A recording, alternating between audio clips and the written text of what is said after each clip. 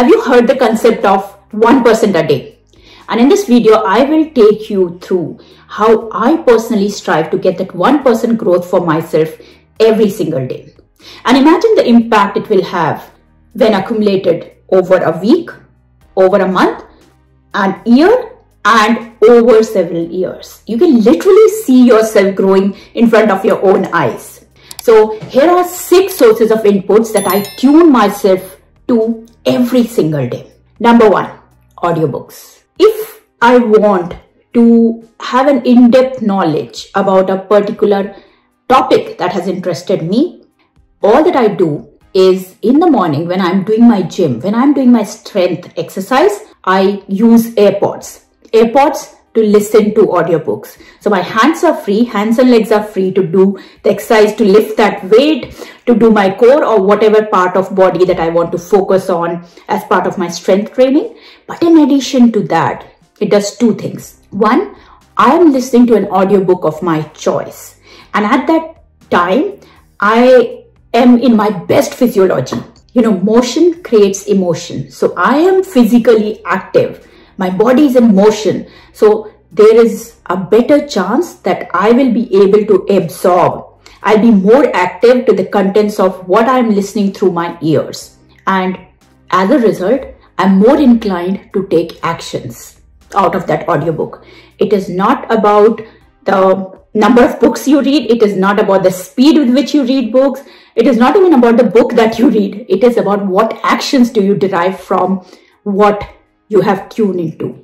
So it creates some real action because I'm in my motion state, so in my best physiology. And the second thing, it contributes to me indulging in one audiobook every 2 weeks. So a 9-hour book, I'm able to complete over a period of 2 weeks, which is great. It is really good because if you sit down to read a physical book, it is very hard to find time. Honestly, we all want to do it. I was a paper book person, but it just doesn't work with me anymore. So this little bit of multitasking helps me to get there. And the speed with which I read my book, it is usually 1.5 to 1.8 times, depending upon the speed of the person who's narrating the book.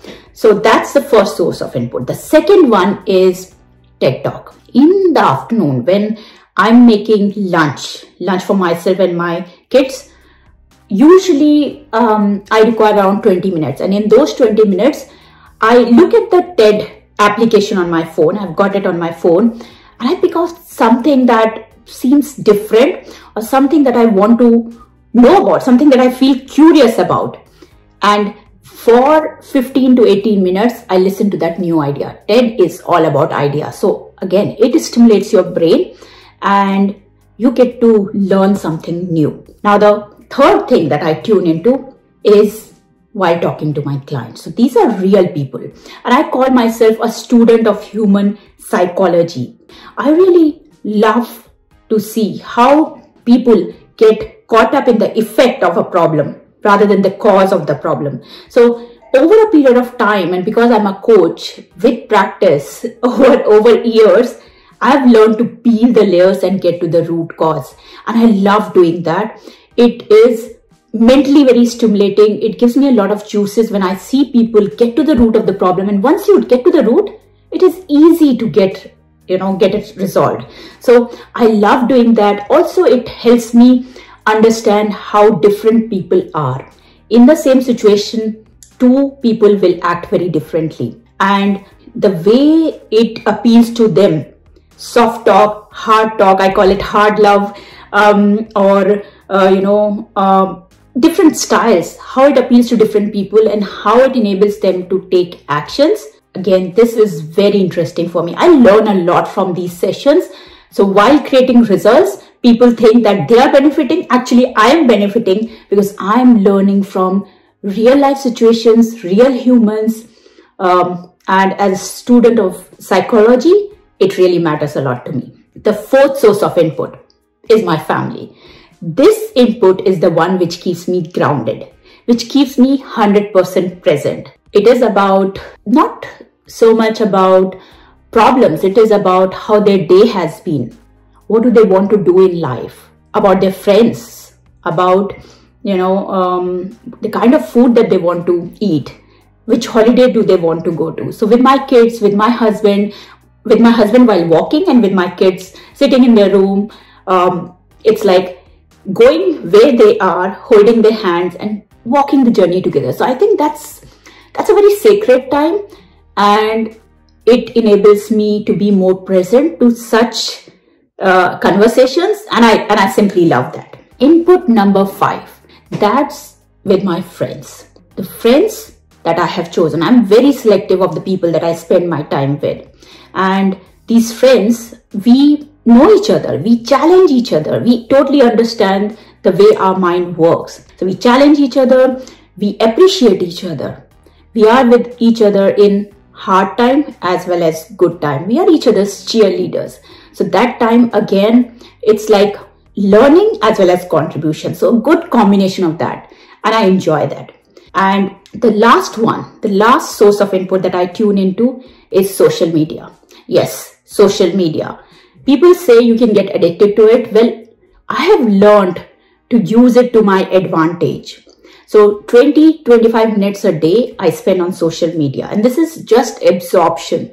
This is seeing what is happening, how are people thinking, the kind of phases in life that they are going through. So this is again observation, which is a big indulgence for an introvert like me. And bringing all these 6 inputs. We had inputs. Now what do we do with those inputs? Now to bring it all together comes my me time. This is the time in the afternoon. Everybody in the house knows not to disturb me at that time. This is my time, me time. So there's a sofa in the rumpers where sun comes, like it's at that time in the afternoon around 2:30, sun is coming in, and I sit down penning down my thoughts. I love it. Juices flow in my body. You can find me salivating at the thought of it. My best time in the day. And I'm putting down my thoughts. What did I learn during the day? What is it that I want to do with my life? And gratitude for the people, for the different things that I'm feeling at that point of time. So it's my time. There's no structure to those thoughts, but I just write it. So this way of getting inputs from 6 sources and then putting it together at one point in the day, it really helps me contribute to that 1% growth within myself. Do I actually tune into all the 6 sources on every single day? No. Sometimes it is 5 sources, sometimes it is 3 sources, but usually these are the 6 inputs that I pamper myself with to keep growing. What are your sources of inputs? Are they the right inputs? Are they actually serving you well? Are they propelling your way forward? And if you need to change, what is it that you would like to add to the inputs that you tune yourself to?